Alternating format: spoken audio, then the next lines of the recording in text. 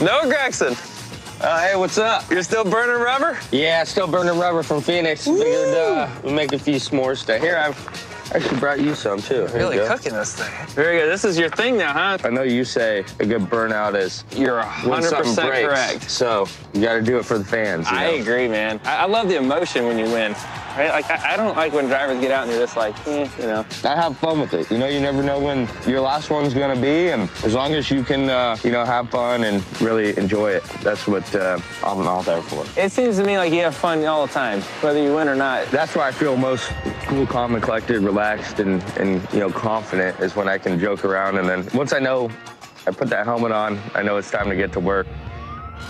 Checkered flag in the air. Noah Gragson wins at Richmond Raceway. Richmond, you know, so somewhere that you just automatically picked up on immediately. What about Richmond fits your style?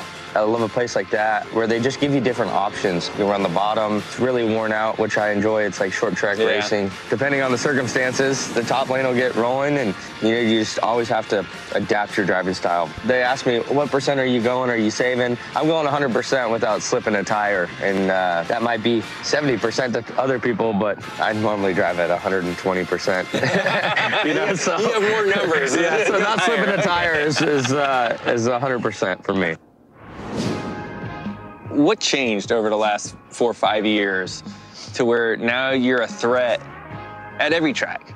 It's one of those things that you just have to experience it. You can't really teach it. You just got kind of trial and error, you know, and, you know, learning from the mistakes. I made a ton of mistakes throughout my career, but, you know, trying to not make that same mistake twice. You know? That's part of it. Going fast in the race car is the easy part. It's, you know, putting the whole race together. It's everything that you deal with outside the race car. And as I'm growing and maturing and getting older, you know, off the track, it's helped me on the track as well. So you're maturing off the track, huh?